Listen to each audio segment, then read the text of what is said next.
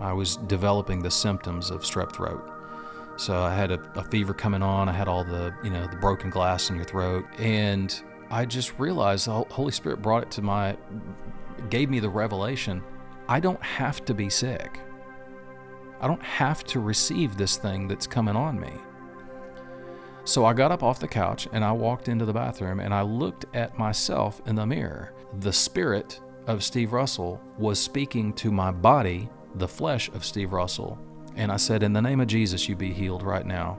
All sickness and disease, come out and be well in Jesus' name. And I walked away from the mirror and I went back and laid on the couch, still feeling lousy. But within an hour, every one of those symptoms was gone. And that was my first real prayer in expectation, was on myself. How can someone speak to sickness and cause it to go away? Scripture tells us that Jesus did it routinely. Is that something that we can all do? Steve Russell will tell you that it is, and that as a believer, you have the gifts of the power of God available to you that you may not realize are already at your fingertips.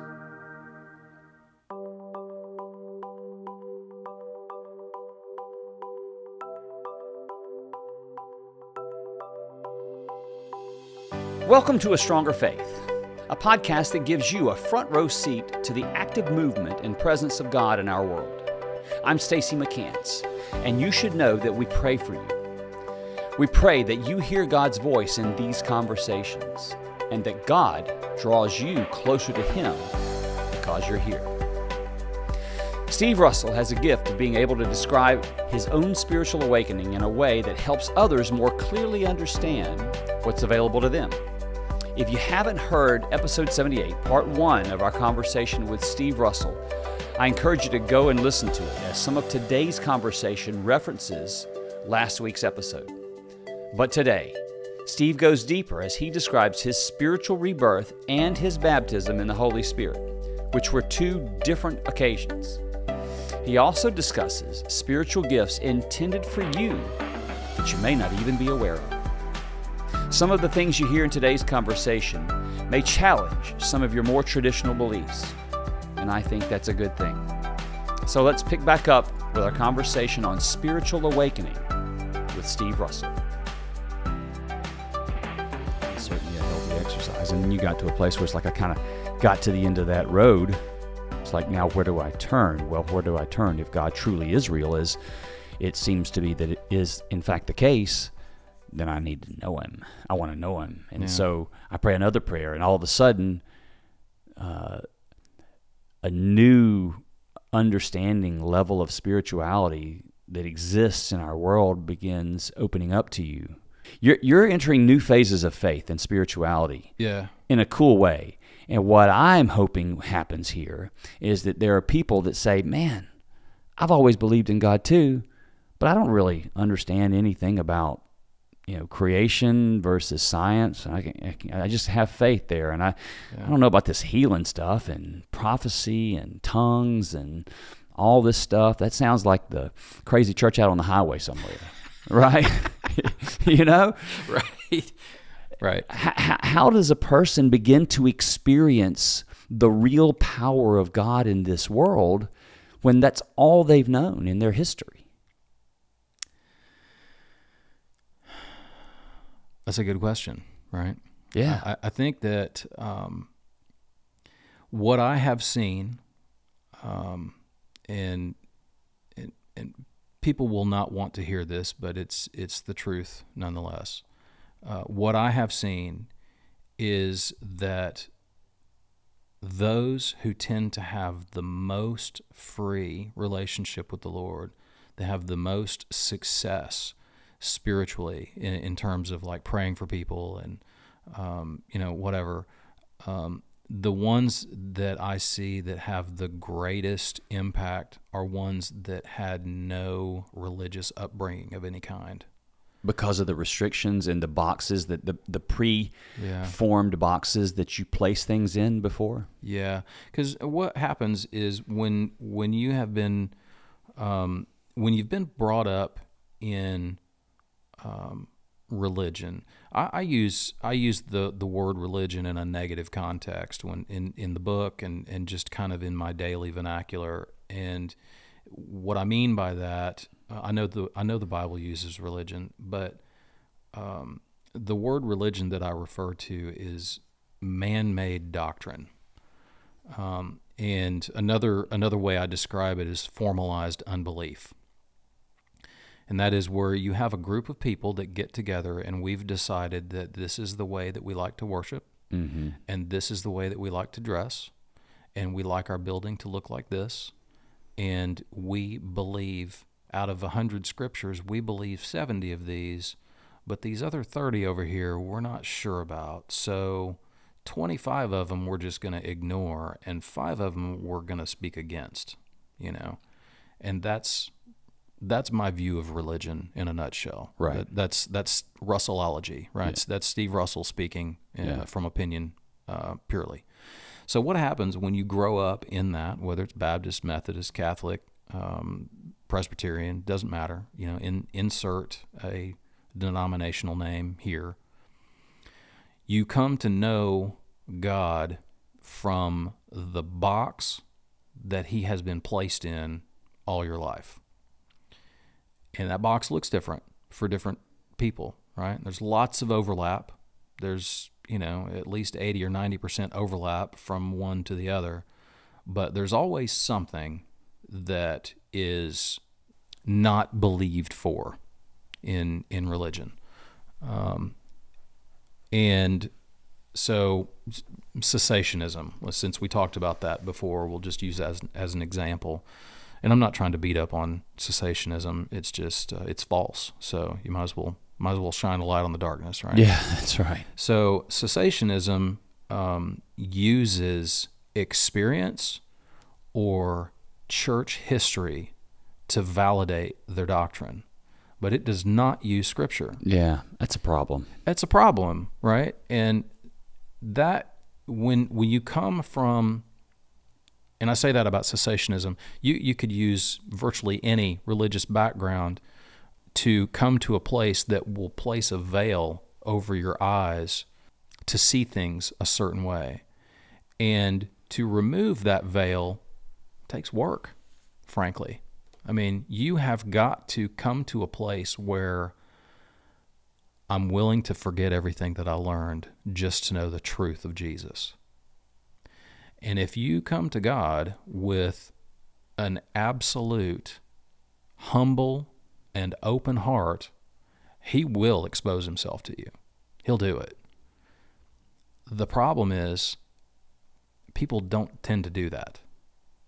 They're either afraid of it or they're...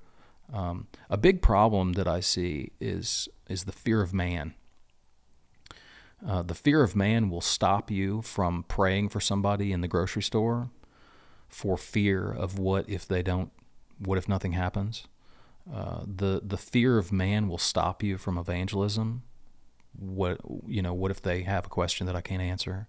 The fear of man will get in the way of all kinds of things. But the fear of man is not for us. When we have given ourselves over in surrender to the Lord Jesus Christ as Lord, as Savior, and we become born again, we have taken all things old and they have been washed away, and we have become a new creation. The Bible says that we have been bought with a price. I am not my own anymore. I've been bought with a price. And I try and remind myself of that scripture, actually, when I see an opportunity out in the world to pray for somebody or to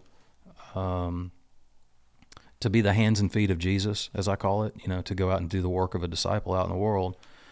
I try and remind myself that I am not my own anymore. I am bought with a price. So it doesn't, in the big scheme of things, it doesn't matter what people think of me. You know what I mean? Like I don't care.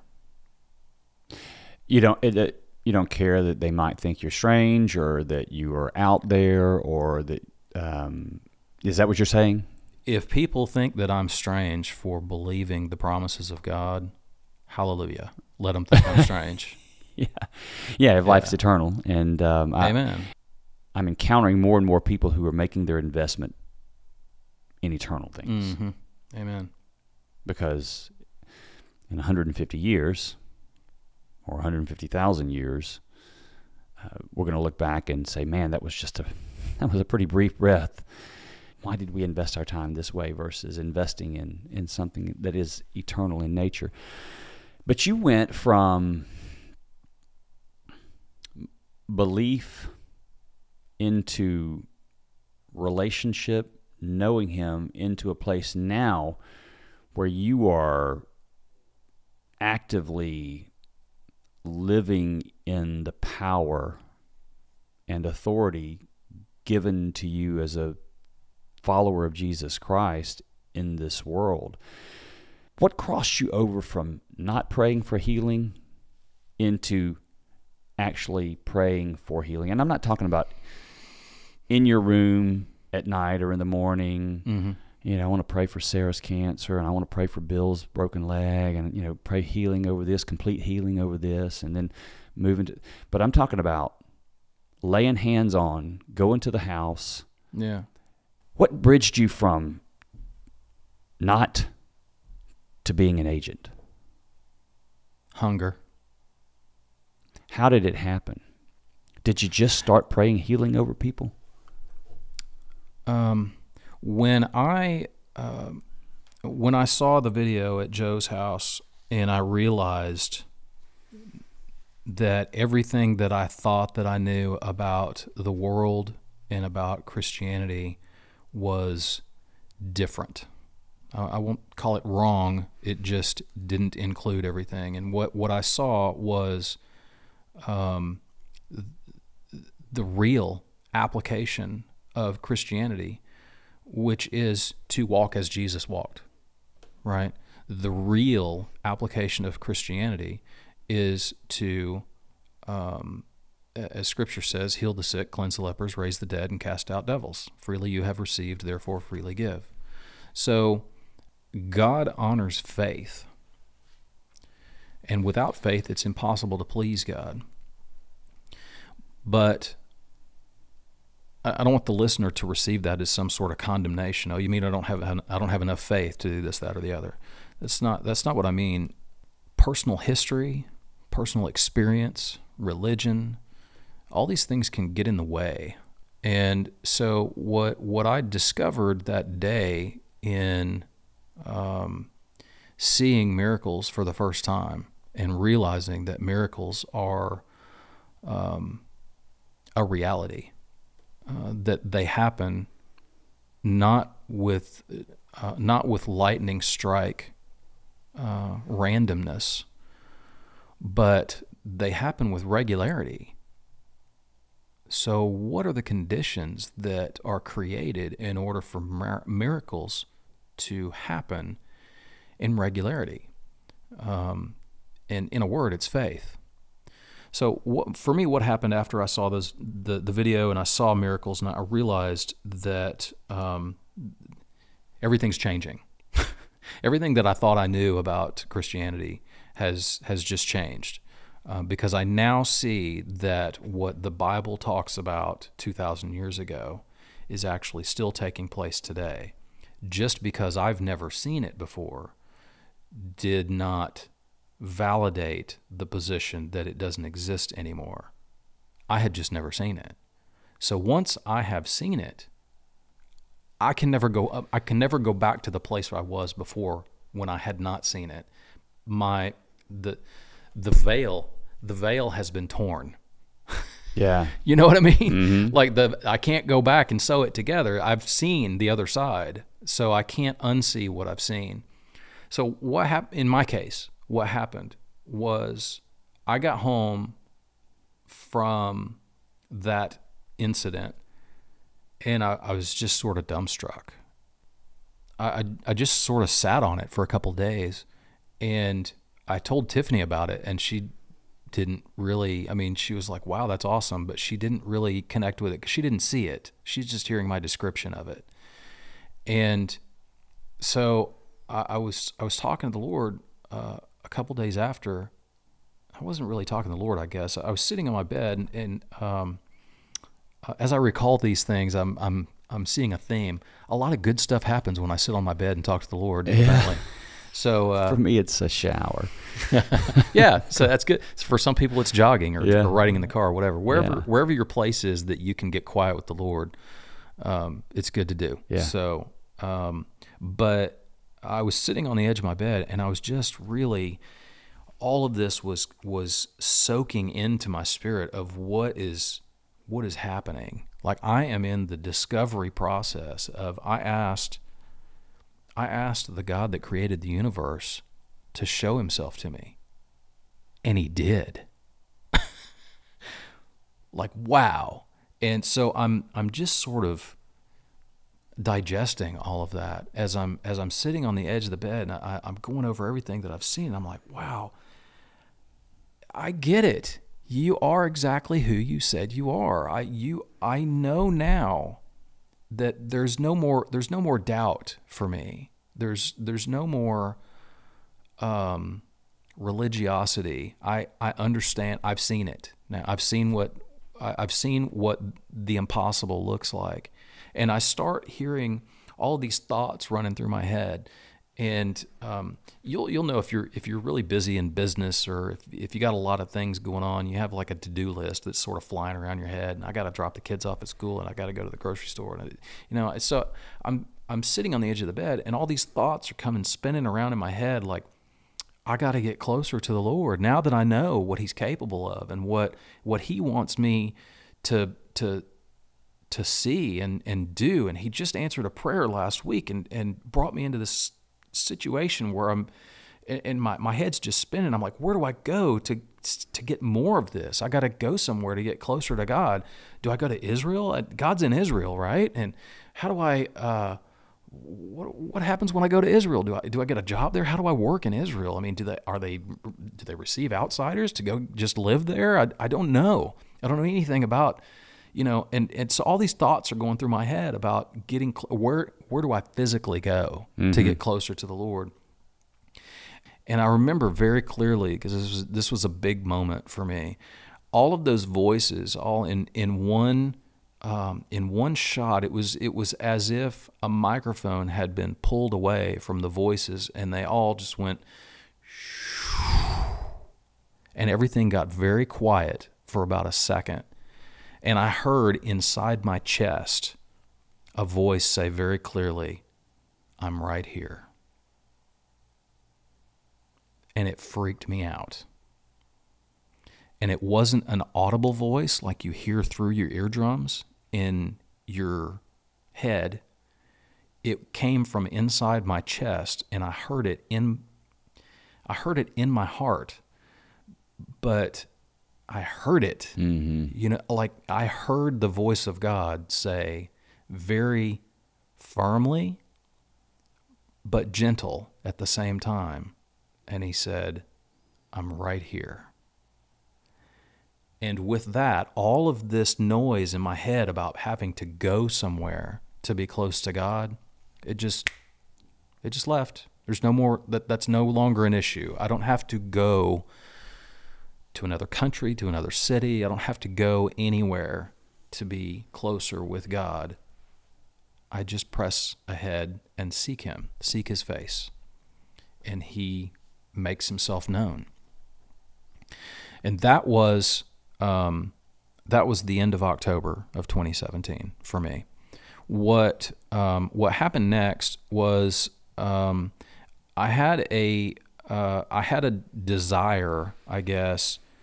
It was supernatural to just sort of keep these things to myself, between me and the Lord.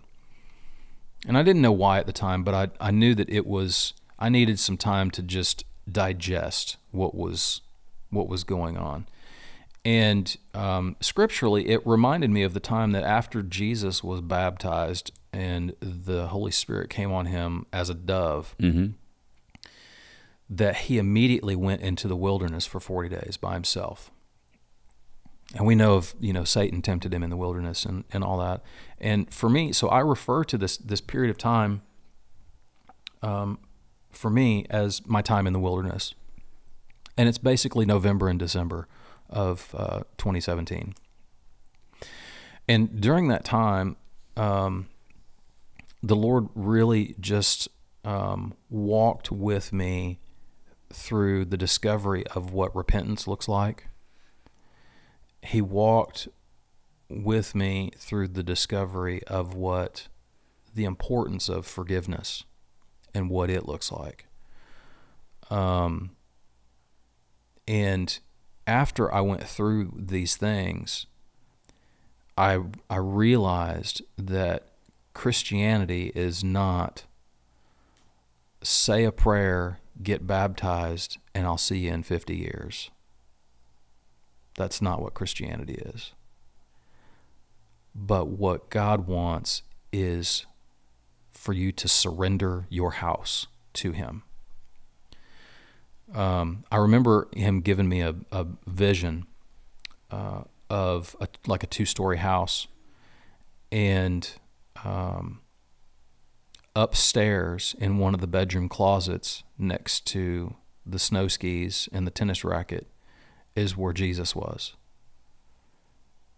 And meanwhile, downstairs, I was drinking and partying and doing whatever. But I had a little bit of Jesus in my house, Mm-hmm. And what the Lord showed me was, I need your whole house. I don't need to come in and just, be put in the closet. I need to have free reign in your whole house. And when I came to that revelation, when the Lord brought me to that revelation, is when I refer to, I call this my born again experience. And it was December 28th of 2017, and it was the day that I surrendered the house. I gave the whole house to the Lord. So every aspect of me, Father, you can have my business, you can have my bank account, you can have my health, you can have my marriage, you can have my family, you can have my dogs, you can have the whole house. What do you want me to do now? And shortly after that, within days, around New Year, I got to reflecting on the events of the previous couple of months, and I got to thinking about TB Joshua again, and the miracles that I saw, and I was really struggling to kind of understand how I was sorting through the average Christian versus this guy that I saw doing miracles, and bridging the gap. Right? Like how I see scripturally that because I go to the Father, you will do the same works that I have done, and even greater, that it may glorify the Father, right? So I see that John 14:12, and I see the scriptures about I will send you out to make disciples of all the nations, right? But why aren't miracles on the news? Why isn't anyone talking about miracles? I mean, this guy, the stuff that I saw was incredible. And people traveled from all around. So clearly they're getting this information from somewhere. They knew what this guy was doing enough to get on a plane and travel. The guy that was in a wheelchair that got healed, he came from Switzerland. I mean, that's a big trip, you know, especially in a wheelchair. Yeah. And so I'm thinking, I wonder if there's anybody else doing this. Is he the only one on the planet doing this, or are there others? And I have to tell you that this was my true discovery of YouTube, because prior to that, YouTube has been very useful for me in changing out the blower motor in a dryer and changing the linkage cable on my Jeep and water pipe. Yeah. All kinds of stuff, but this was when YouTube really came alive, is when I did a search for healing. And I discovered that the same types of things that I had seen people were doing everywhere. And it kind of blew me away, to be honest. It blew me away that I had to search for this rather than why isn't this stuff talked about in the church? You know, it was perplexing. I didn't understand. Because skeptics can dismiss it. They can say, yeah, they didn't just stumble on that person. That was a choreographed deal where they set them up and then we did this. And the skeptic in us, our preconditioned mindset is that doesn't happen. That's not real. Sure, Jesus did it way back then, but that doesn't happen. Mm-hmm. And when you were talking earlier, I feel like the Holy Spirit was giving me this. And this is where I'm at with a lot of this stuff too. And I want to get back to what you found on YouTube for sure, because I've done that too. Yeah. Is that so when you browse the internet on your phone or your computer or whatever else it is, and you go to websites of things that interest you, it could be that you're wanting to get a new pair of boots, or you know, your kid plays a sport. And so when you visit these websites, whether it's to purchase product related to your interests or to learn new things about those things, these websites tag you. They place a digital cookie on you as you do your search. And so when you go to your favorite websites or social media and you are fed advertisements or other content related to your searches, your experience, your browsing experience is shaped by your past and what you've done. Right. So much so that if you continue with those things, all you're going to experience is that. If you're consumed with political things, you're going to get a lot of political stuff, and you're just going to live in that world. What I feel like religion has done, denominational specifically, in a lot of cases, not all cases certainly, but in a lot of cases where we are looking to follow those things, is that it's built up our cookies to live a certain way and to see the world and life through this particular version of it.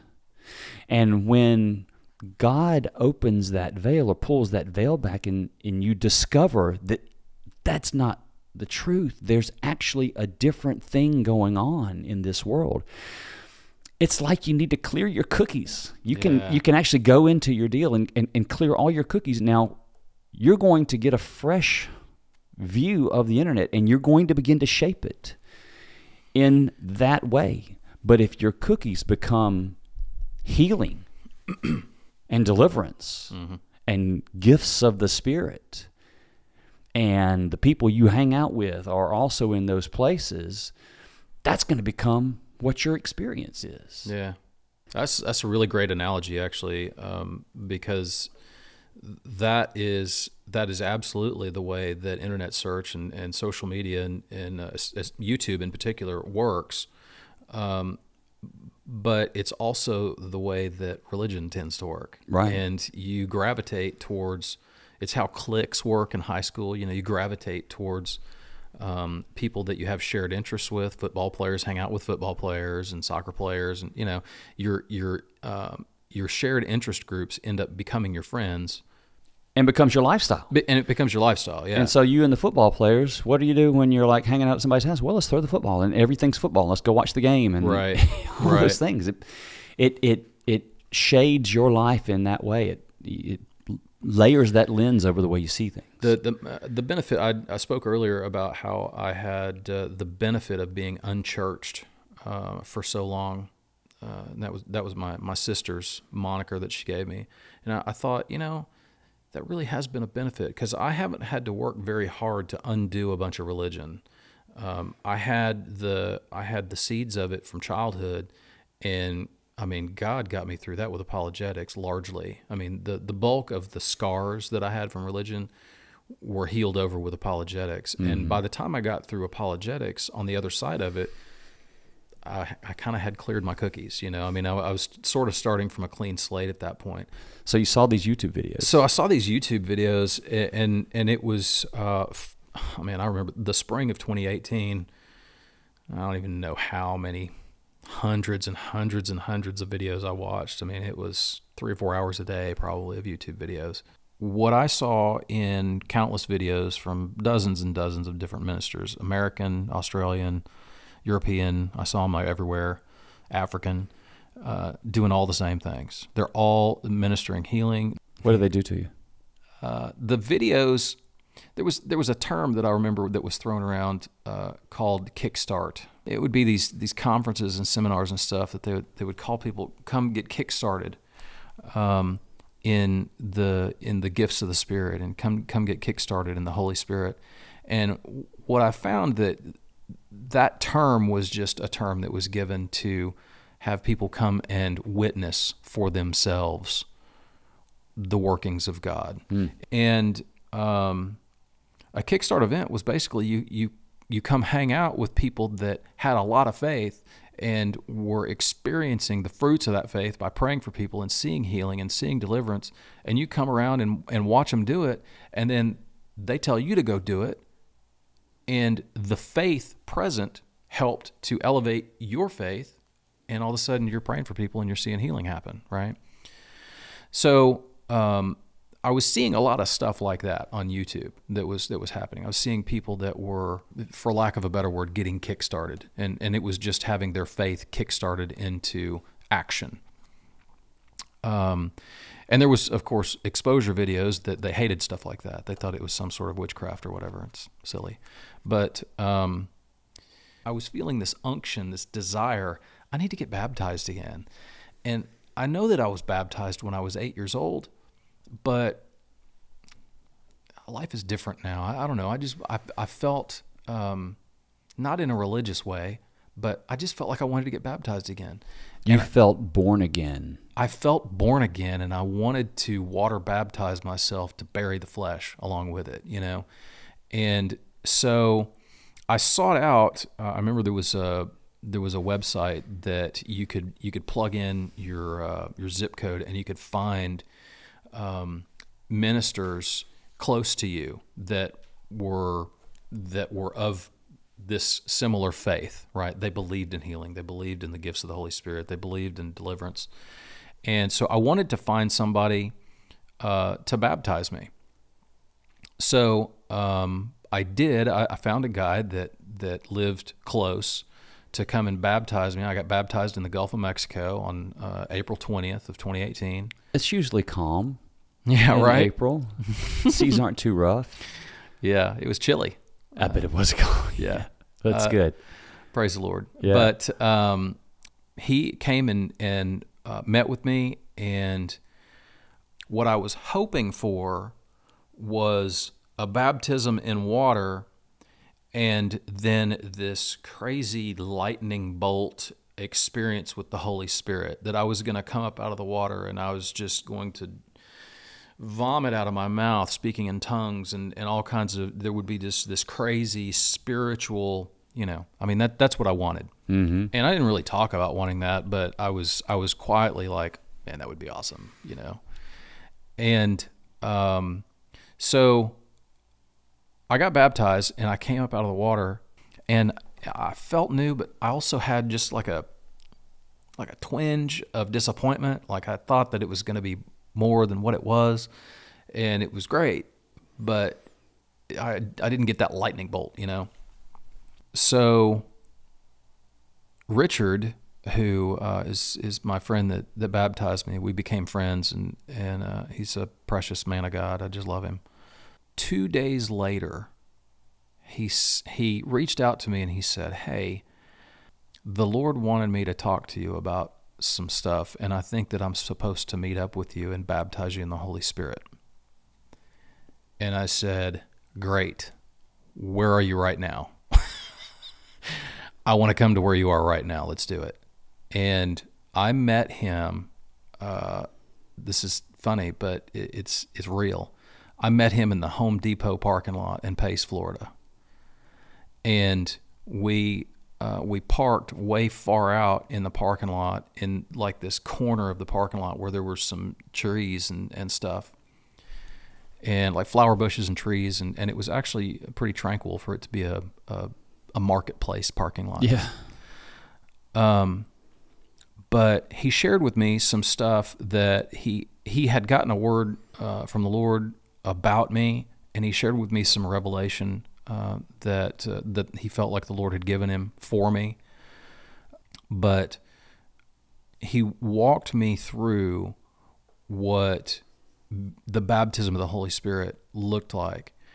And it's all of the gifts of the Spirit are received by faith. If you can pray for the gifts of the Spirit and receive them right then, it's available to any believer, but they're received by faith. What do you mean they're received by faith? It means that without faith, you're not going to see it happen. You have to believe it and receive it and step out in it. Did that happen for you? It did.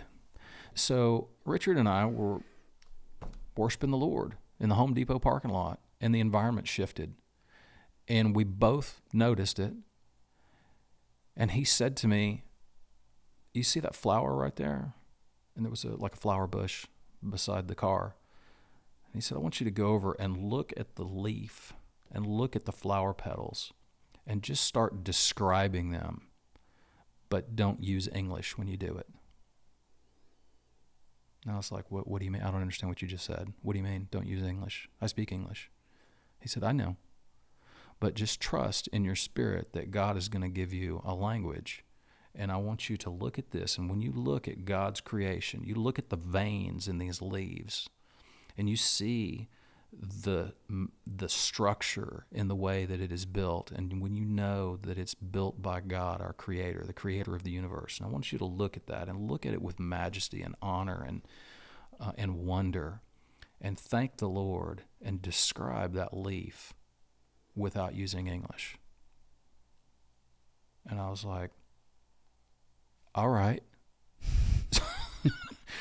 So I go over and I start looking at this leaf, and I'm just looking at it, and there's worship music in the background, and I start to feel what he was describing. I start to feel this majesty for our Creator, the reverence of the shape of the veins in the leaf and the way the leaf is made so that it's aerodynamic, and one way it soaks up water and the other way it sheds water, and I'm just soaking it in. And as I'm doing that, I start to describe it, and this language that comes out of my mouth, it sounds like a combination of Japanese and Russian is what it sounded like to me. And I just started speaking it out. And it lasted for about 5 minutes. And after that, it's like the environment that had shifted, it's like it sort of lifted. And then I was back to reality. And that was the day, April 22nd of 2018, when I got baptized in the Holy Spirit.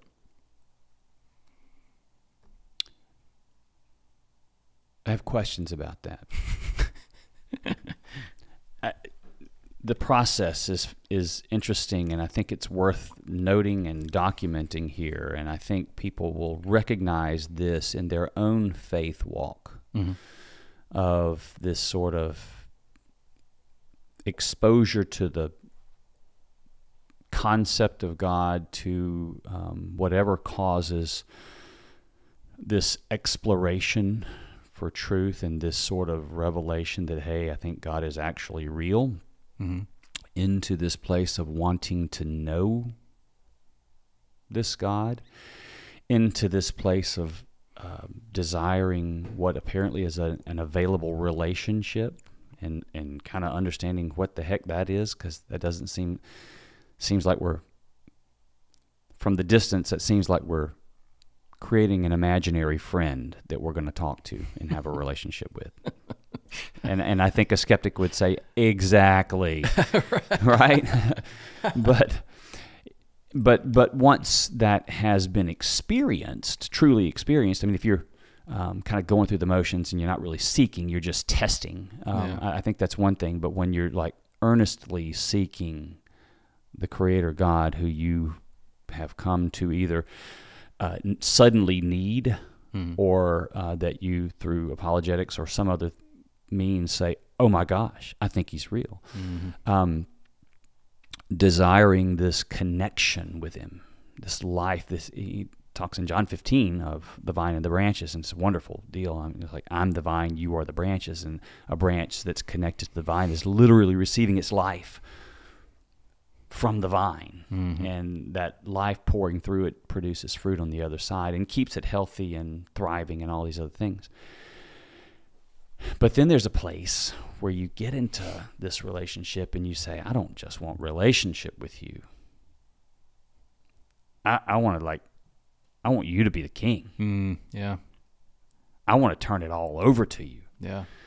I want to live in a place where I fully trust you, that my faith in you isn't faith hoping that you actually are real, but my faith in you is I hand you my life. I hand you my marriage. I hand you my kids, my career, my essence. Everything about me is yours. That's relationship. That's not just that's born again. Yeah. New creation. New creation. Yeah. Renewal, felt new. And so when you did that, a baptism accompanied that. It was your sort of signal to the world, your proclamation to the world that indeed you had become a new creation. The old had been washed away and you were reborn, a new creation. And that happened with the disciples. But sometime later, after the ascension, was another baptism. And this was a baptism of the Holy Spirit. And from that baptism, they began to experience the power of God. And even be agents for the power of God working in this world. So with Jesus' ascension, He now lives, He's not outside of them, hanging out with them, talking to them. He's now inside of them. And it is by that power and authority that He does the thing, that they do the things that they do. Yeah. But I think we as Christians, we can all evaluate it for ourselves, and I think we should all ask the question is, where did I stop? Where did I stop? Did I check a box agreeing with the belief that God exists, and maybe I did a baptism to do that, but never really entered relationship with God? Do I have a relationship with God? Did I stop at relationship with God? I think relationship with God is good. We need relationship. It is a trademark of Christianity that is different than all other religions. Yeah. But did we turn it all over to Him? Did we stop before we actually gave Him our lives?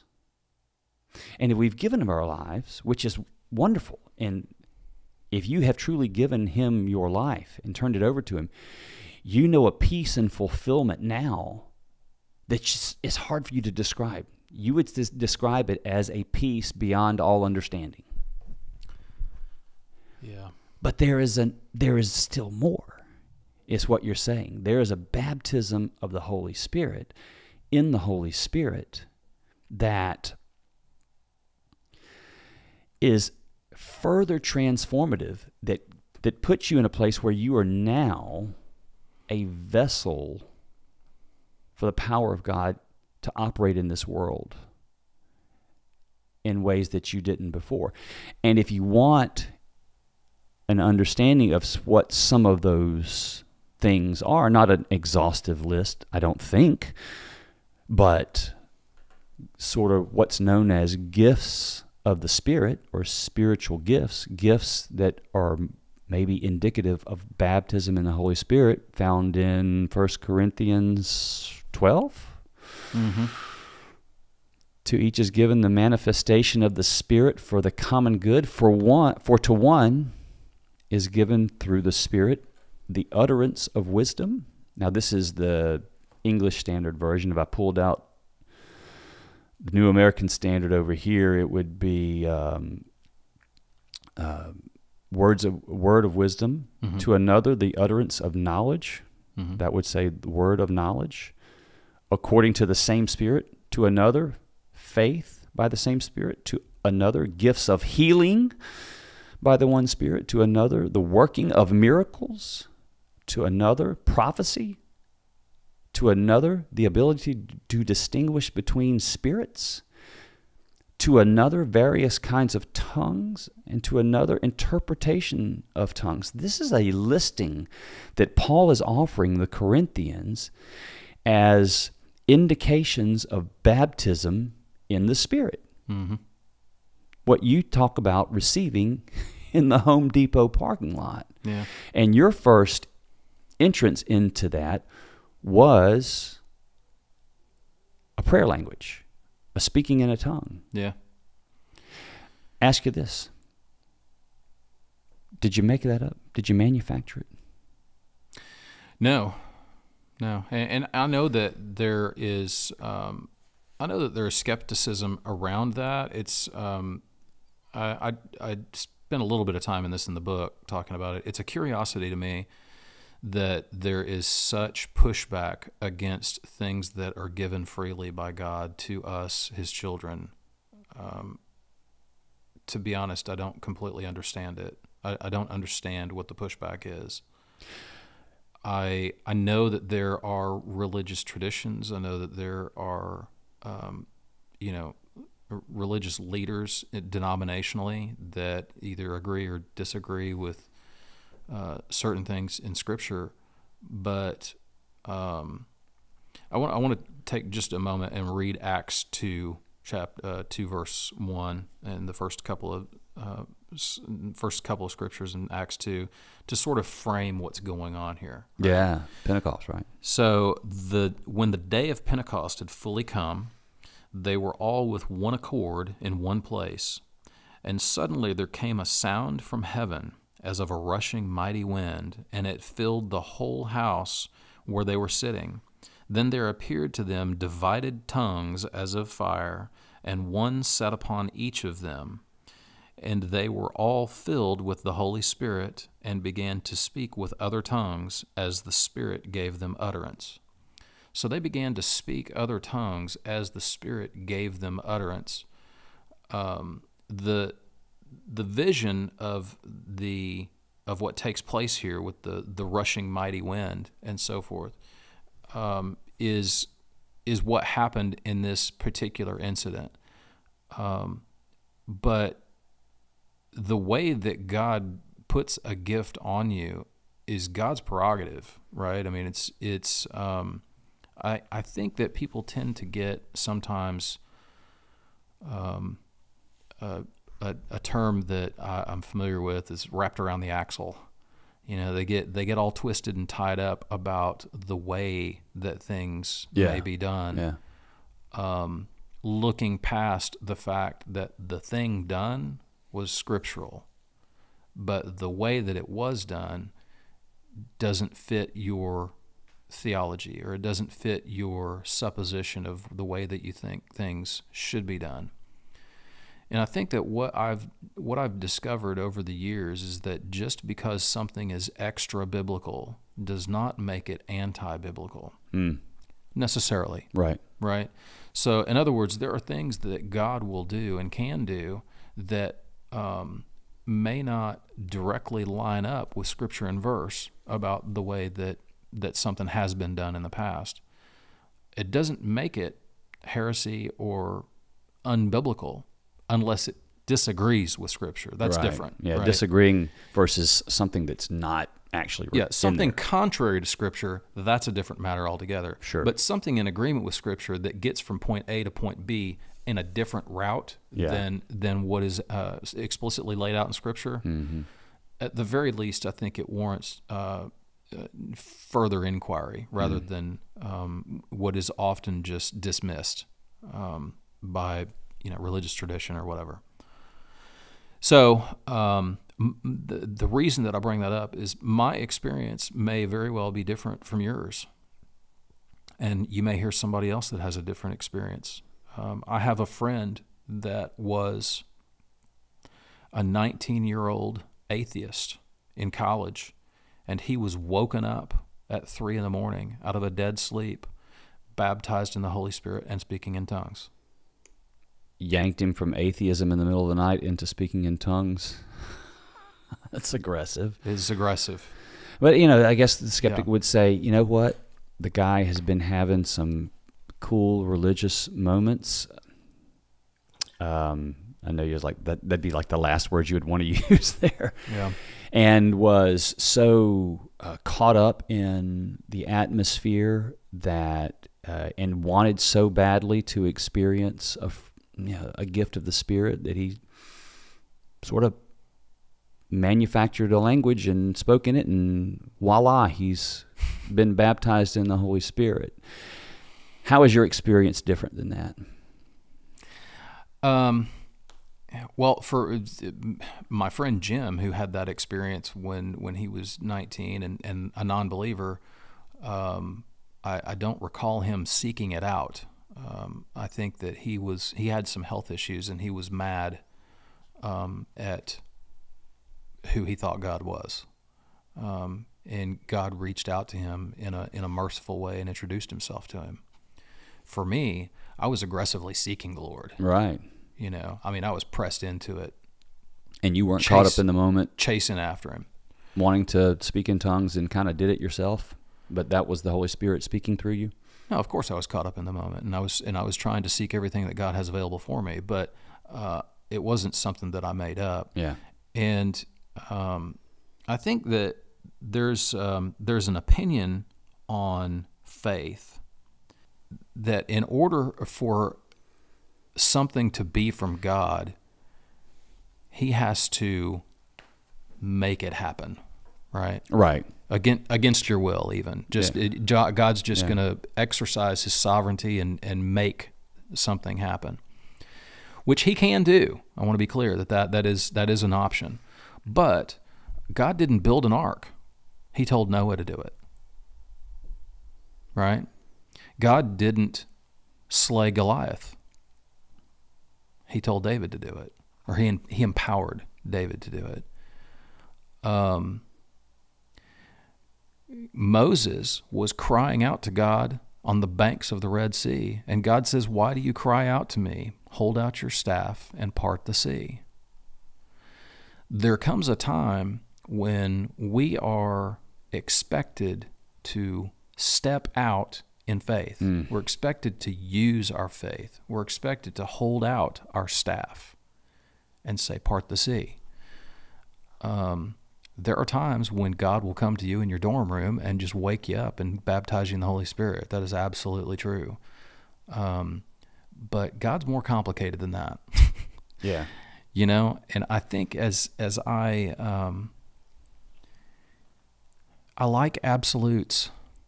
I really like black and white, and gray area is something that's difficult for me.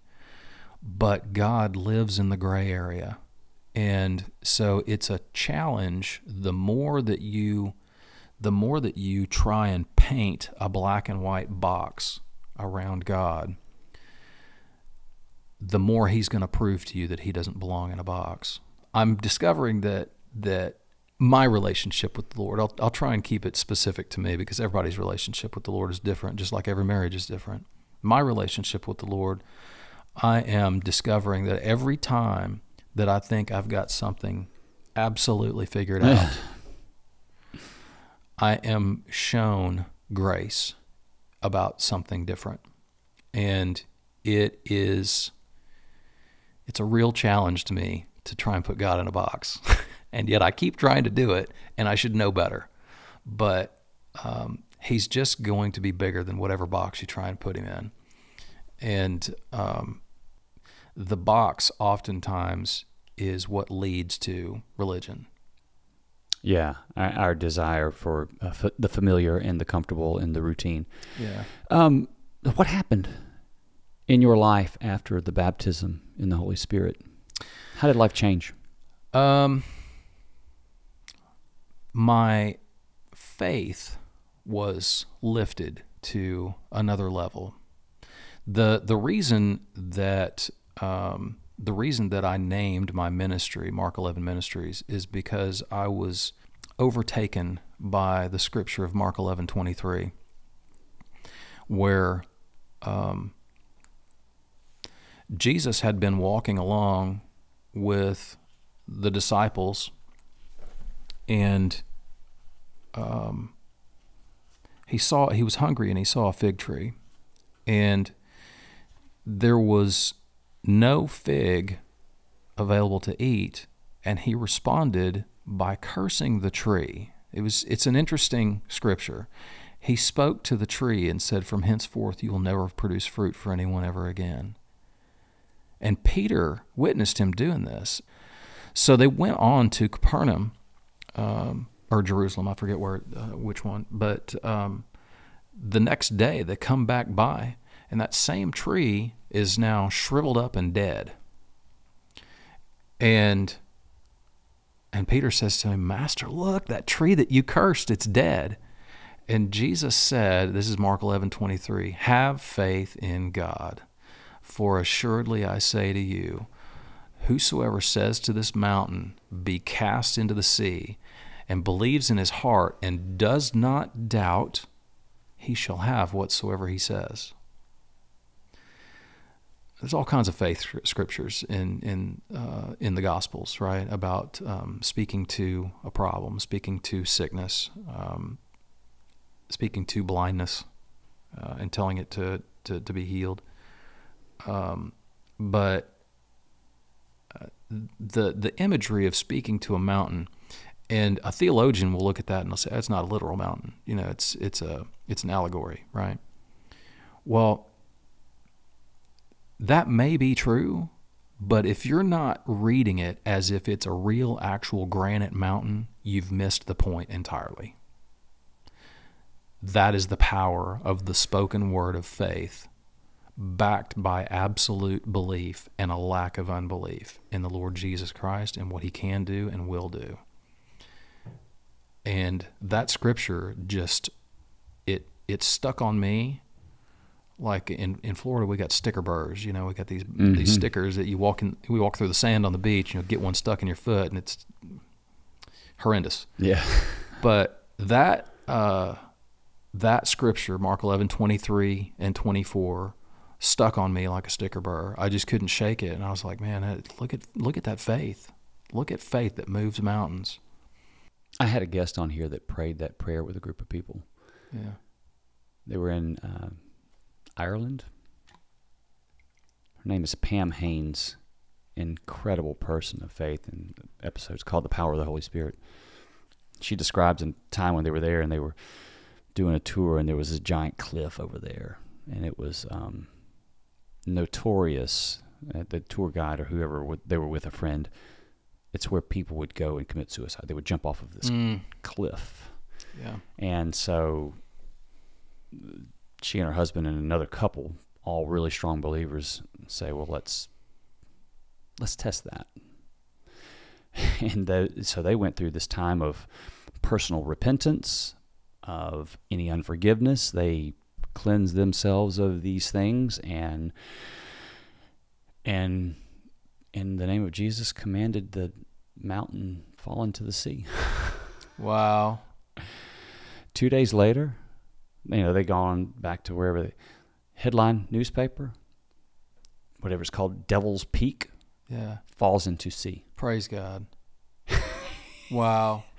She told me that story, and I tell you, I get chills now just thinking about it. I got chills now just as you brought it. Yeah. She is a person of just tremendous faith. Her name is Pam Haynes, and you should listen to that episode. I think it's number 41. I can't remember exactly, but yeah, she actually prayed that. It's the first time I've ever heard that someone grabbed that scripture and said, we're praying for this mountain to be cast into the sea.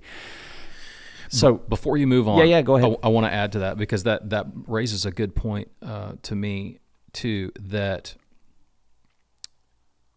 people can often get up on the timing of an answered prayer and get hung up on, I just prayed it, why didn't it happen right now?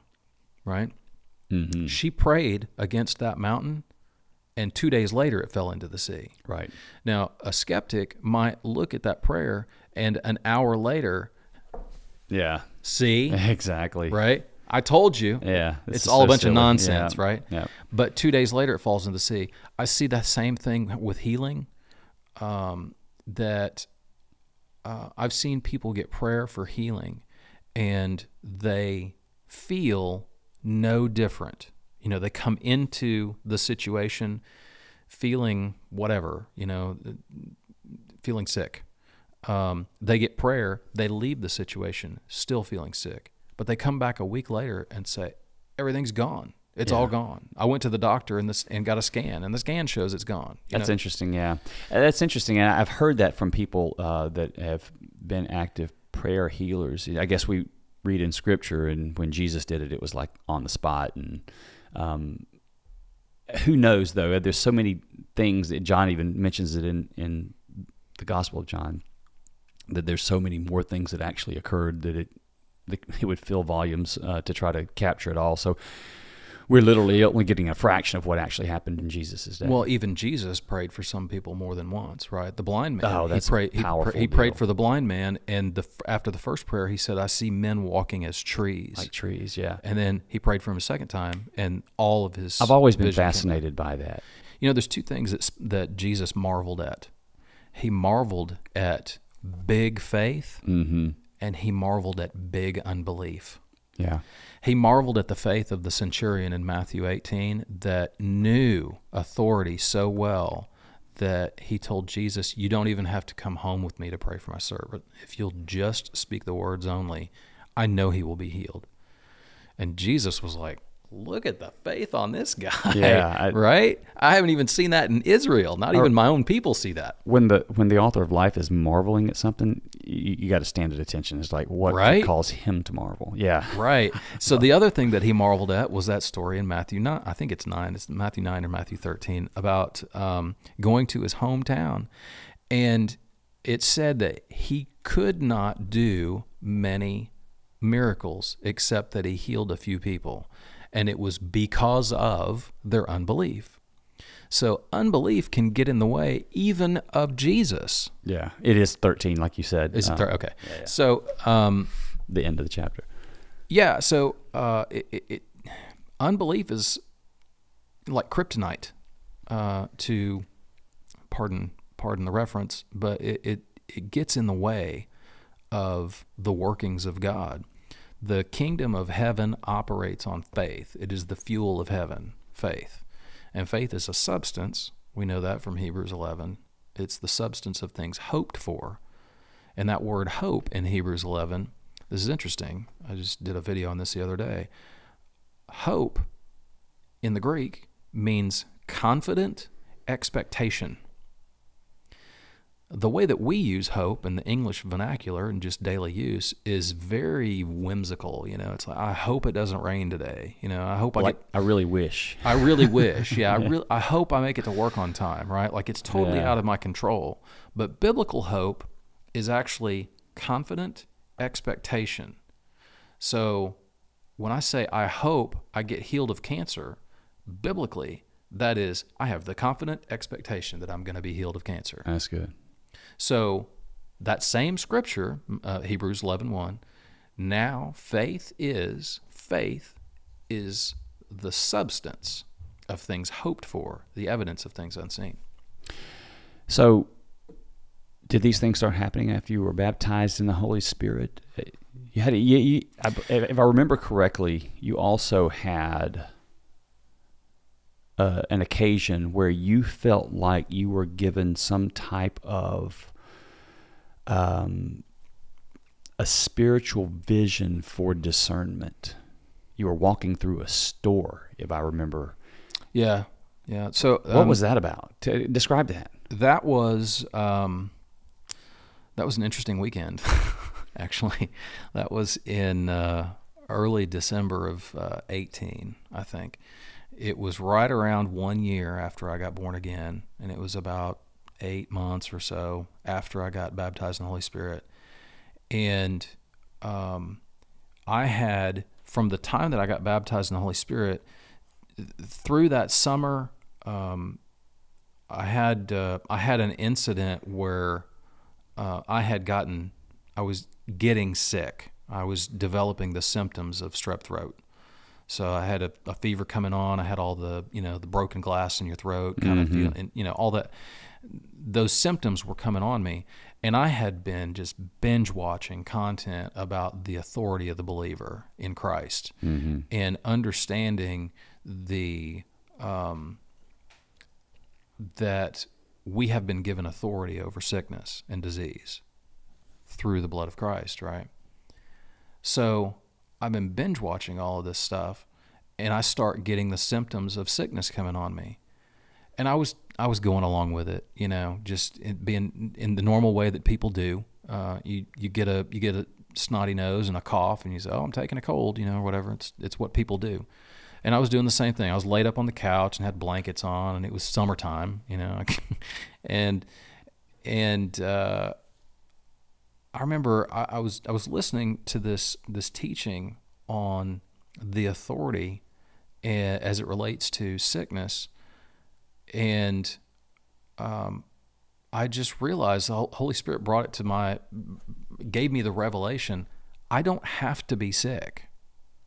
I don't have to receive this thing that's coming on me. So I got up off the couch and I walked into the bathroom and I looked at myself in the mirror, and I was speaking. In this moment, the spirit of Steve Russell was speaking to my body, the flesh of Steve Russell. And I said, "In the name of Jesus, you be healed right now. All sickness and disease, come out, loose your grip and be gone, never to return again.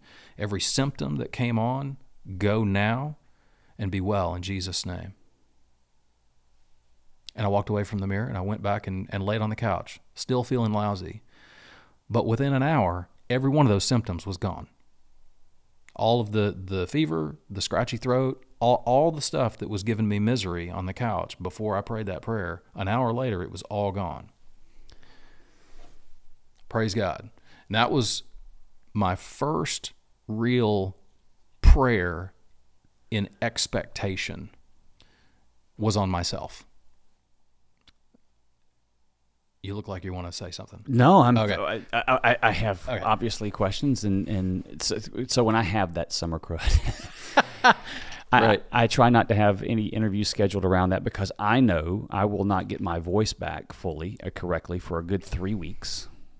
I'm going to be suffering with congestion of some kind for at least 2. I guess my point is those things typically, for me, don't quickly disappear as they are emerging. Yeah. There is a full-blown process they have to go through to run their course, so to speak, before they're gone. And for one of those occurrences to quickly disappear an hour later that doesn't happen. So there's scripturally there is milk drinking and there is meat eating when it comes to a walk with Christ, right? And the milk drinking is the simple, the very black and white gospel message. The meat eating is the real get your hands dirty teaching of the Word of God and the will of God and the understandings of what He has set aside for us, right? So I lay that out because I'm about to say something that's going to be some people might choke on it because it's a little bit of meat. Good. You do not have to be sick. I'm going to let that just resonate for a second.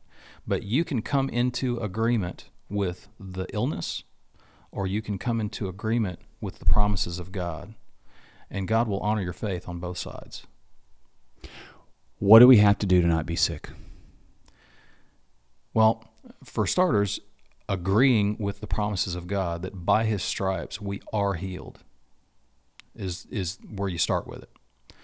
In Isaiah 53, it talks about the coming Messiah will take by his stripes we will be healed. In Matthew, he reaffirms that by his stripes we are healed. And then in 2 Peter, Peter says by his stripes we were healed. So we've got an addressing of the stripes of Jesus, which is a reference to the 39 lashes that he received prior to the cross. Right.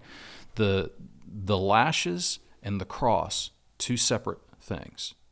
So the cross was for salvation, but the lashes he received on his body was to take on the healing of the world, to take on the sickness of the world so that we may be healed. By his stripes we are healed.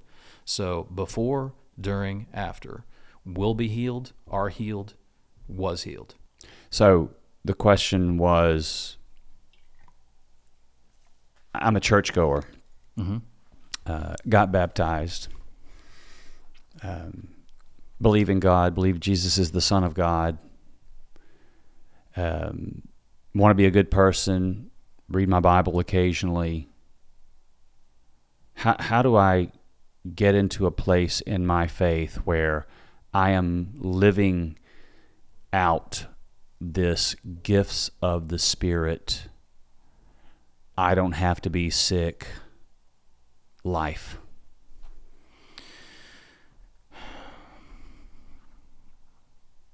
I don't have all the answers to everything.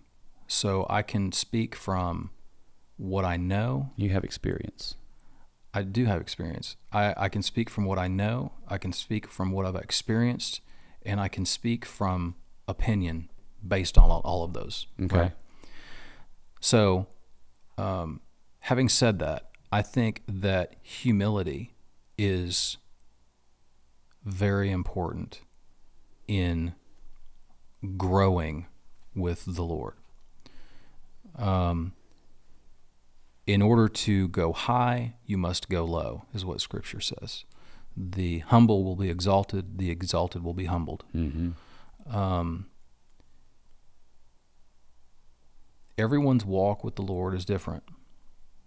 And people can hear a message like what I just said, and they can receive it with joy and excitement and press into it and seek it out from the Lord, seek it out in Scripture and go after it. Or they can hear it and get angry and do the how dare you, you know? It's very easy to go either way. The promises of God are yes and amen. In our country where we live, we have many blessings and benefits. The curse of wealth can sometimes be getting in the way of needing the Lord. And so here's what I mean by that. When we press into and seek the Lord, He is faithful. But there is also, in some ways, seeking the Lord in a way that's convenient. So the Lord talked to me about the simple gospel, and one of the things that He showed me was let's say that you're in Africa and you are 20 miles from a paved road and you're 50 miles from civilization, right? You're out in the middle of nowhere. You got a little farm with a grass hut, and you and your 12-year-old boy are out there just plowing the field. And your son slips and falls, and an ox steps on him, creating a catastrophic wound. And there's no 911, there's no medevac, there's no helicopter that's coming. Can you scripturally support the idea that you can get on your knees and call out to God, God, save my son, and expect him to do it?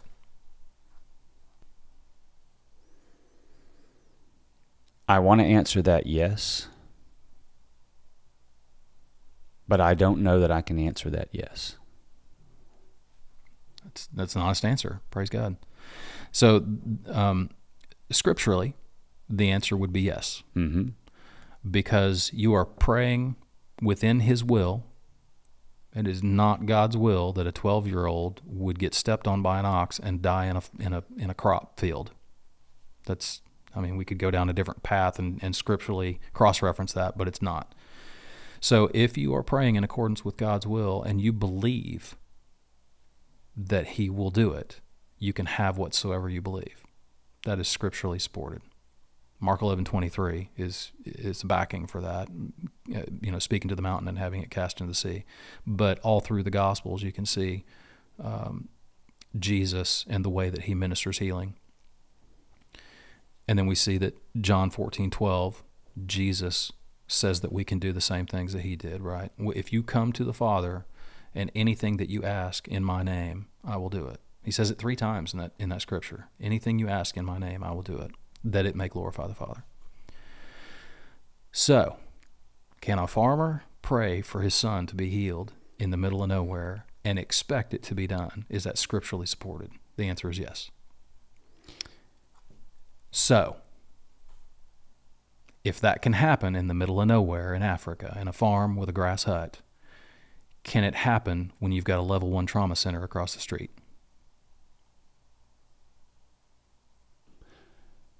It can. Mm-hmm. But people pray for these things all the time, and our mortality rate on cancers and mm-hmm. trauma and all these other things in the face of prayer. People in desperate situations with a loved one who has a terminal brain tumor or has experienced trauma through an accident or stage 4 cancer. Mm-hmm. And people praying, believing in their heart that it will happen, and it not happening, is sort of what gets held up as, so why didn't it happen? Yeah. So again, I'm going to put out the disclaimer that this is meat and this is not milk. So the hard answers are sometimes they're tough to swallow, but we have to remove religion and experience out of the way and give the answer to that question scripturally. And scripturally, it says if you believe and you do not doubt, you will have whatsoever you say. So somebody's lying. Either scripture's lying or the person praying is not being truthful. But you can't have it both ways. If you pray and you believe and you do not doubt, you will have whatsoever you say. Have you prayed and believed for something that should not have happened and it did happen? Should not have happened by the world's standards, by natural standards. I have prayed for things that have not come to fruition. Yeah. And what's your conclusion as to why that didn't happen? Well, either I was praying against God's will or I was praying with doubt in my heart. But that would be my conclusion. But you've had instances mm-hmm. where you've prayed with what you believe is no doubt in faith, and you've seen those things happen. I'm saying that if I pray for something and it didn't happen, scripturally, it's either not in God's will, or I have doubt in my heart, or I did not believe it. Yeah, but I think the prayer of healing is that we believe that it is God's will that we have life abundant, and that sickness and disease and those things, we are going to die. We know that. It doesn't prevent death. We're going to die at appropriate time, but for the fallen world to claim us with disease and sickness feels like it's outside the will of God. And so how would that be God's will? Then at that point you're saying, well, there must have been doubt. Doubt or unbelief. Unbelief. Yeah. That's an aggressive, that's an abrupt, and you and I sitting here is one thing, but the grieving mother who lost her 13-year-old child. Yep. And prayed her brains out for weeks and months. Yeah. It's hard to, and that's why when I say things like that, I want to say it in with due care and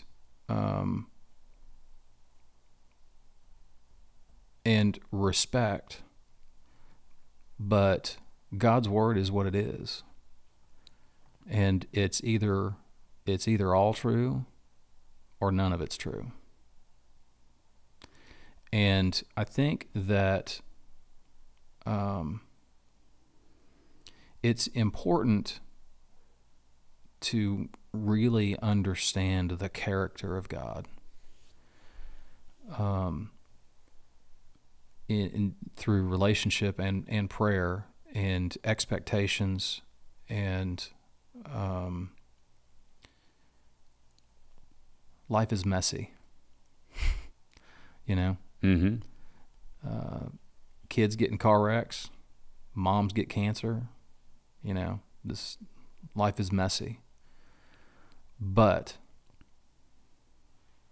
scripturally, when we come back to the foundation of the word, if you pray and you believe and do not doubt in your heart, you will have whatsoever you pray, if it is according to the will of God. Yeah. It is not God's will that anyone would be sick. Yeah. And that we know because Jesus Christ was the visible image of the invisible God. And so if we want to know how God would act in a situation, then we look at how Jesus acted. And in whatever situation that Jesus acted in, that's the way the Father would act, because he was the express visible image of the invisible God. Yeah, and there were many instances where he healed everyone that was brought to him, and there were instances where he walked past people that probably could have used some healing to heal one person, which I find interesting. And I think the skeptic would say, well, it's a convenient out that we can also lump in there if it's not God's will. Mm-hmm. Yeah. Why would it not be God's will to heal a child of cancer? That's a hard thing for us humans to grasp, and I think where I really want to get to is less of a debate on praying healing that doesn't happen, and whether people have faith enough, and we should pray for an increase of faith, and what really is that? What's the measure and mark of that? But and maybe is the same place that I'd like to go, is I want people to be aware of the more that is a baptism in the Holy Spirit. Mm-hmm. And operating in the will and exercising the authority and the power that God manifests in this world through people that are believers. Mm-hmm. First of all, the fact that it exists. And I'm sitting across the table from a guy who has been in situations personally where he, in fact, has been an agent for the manifestation of that power through healing and deliverance of people. You not only have seen it and been in proximity of that, but you've actually been the agent yourself many times. And getting over this hump of, well, that's just not real for me, or that's only for the super anointed. That's not for everyday average Joe Christian. That's people that God's maybe specially, the Billy Grahams of the world or whoever else, that he's specially called out with an anointing for that. Yeah. That's not for just a person of faith or a Christian. Well, scripturally, it's for the believer, and that's for all of us. So it's for the believer. So if you believe, it's for you. If you don't believe, it's not for you. It's not for you if you're not a believer. So maybe we need to check our temperature on our level of whether we actually believe that all the things that we read in this book, the existence of God, the belief that Jesus is the Son of God and was actually resurrected from the dead and actually did these things. Maybe there's some unbelief mixed in there that we may not have sort of addressed. I think that when you get to the revelation that God is who he says he is, and Jesus Christ is who he said he was, and we receive, not academically, right, but we receive in a heart knowledge as the truth of who Jesus is, it changes everything. That's what changes everything. And I think when people tend to get, I'll call it sideways, about they want to really argue with you about some of the stuff that we're discussing, it's because they're arguing from a point of view of their own experience or their own religious box that they have always lived in. And God will not fit in your box. He just won't. And so the truth of God's word it's tough to swallow for religious people, because they like to put God in this little box. And God makes some promises that we all have access to. But if I put a gift on the counter over there and had it all tied up and have a bow put on it, and I've got a name tag on it that has your name, and the gift is sitting over there, but if you never walk over and look at the tag on it, you may see that gift sitting over there, but you don't even know it belongs to you. You know what I mean? And that doesn't mean that the gift isn't yours, but you could walk right past it and hop in your car and go home and not even give it another thought. And at some point down the road, I say to you, hey, what did you think about so-and-so? What are you talking about? I said, I left you that gift, Didn't you get it? But if you never even look at it as if it's yours, if you never even flip the tag over and see whose name is on this gift, then the gift was provided for you. You just didn't receive it. So what is your message? What are we missing? What do we need to do? What have you experienced that you wish other people would experience? I think my message is love the Lord your God with all your heart, mind, and soul, and love your neighbor as you love yourself. Because from those two commandments, every other commandment is justified. That's the simplicity. And when we're talking about the gifts of the Spirit, just by example, lean into the relationship, push forward and lean into it. Like when you're first getting married and you're in your first or second or third year of marriage, lean into it. I mean, don't just get another sweater for the third year for her birthday. Lean into what is it she really wants. What is it that you know about your spouse that nobody else knows, right? That's the kind of desire that I'm talking about seeking relationship with the Lord, is leaning into it in the way that only you would do, because it's your relationship with God. Somebody else is going to have a different relationship, but your relationship is your responsibility, just like your marriage is your responsibility, So I would say humble yourself.